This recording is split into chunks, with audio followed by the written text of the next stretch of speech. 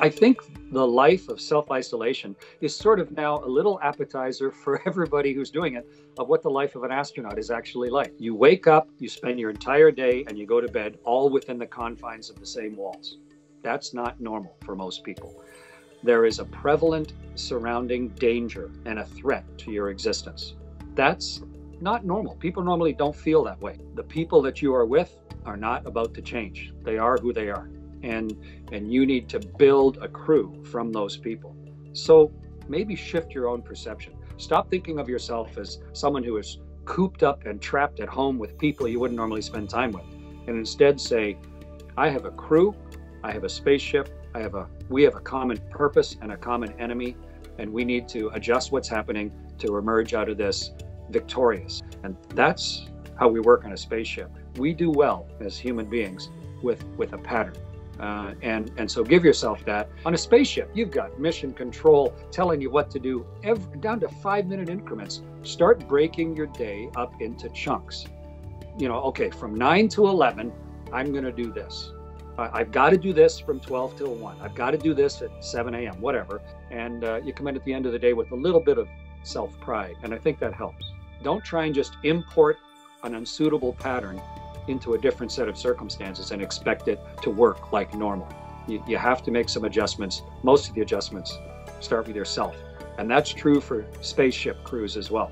Some crews do not naturally get along. They're not people that would normally be friends, but they find a way to fly one of the most dangerous vehicles in the world, dock with a space station, and stay there for 6 months and be productive. We ban some types of fish on the space station just as it stinks so bad and nobody else can hide from the smell. So think about your own actions, but also allow other people to have their own room. You've got to get through this together. There is a very clear common purpose to this, and that is to not let the rapid onset of COVID overwhelm our medical system. And I think having that sense of purpose is really important in order to maintain your psychological well-being. How do you stay productive and psychologically healthy in amongst a great disruption and kind of a feeling of derailed helplessness? And I think it's important to focus on that common purpose for being there. You need to find a way to just accept this new normal and find a way to stay healthy during it. On a spaceship, we exercise 2 hours a day, and you don't go outside to exercise. You just use equipment in there. You don't need to go to a gym to stay in shape. Just do some jumping jacks while you're watching a Netflix. If you do jumping jacks for 30 minutes, that'll be good for your heart and your bones. Just do 15 push-ups before every shower, or just pick up 2 cans of beans and just push them up above your head, while you're sitting there relaxing. When you come back to Earth at the end of this particular mission, you want to have a healthy, strong body.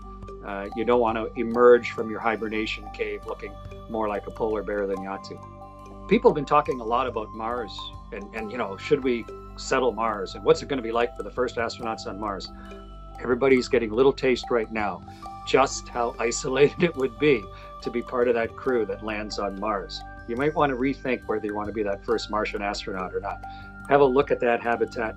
Think about the reality of it based on your recent experience, and then maybe decide if you want to be the first person on Mars or not.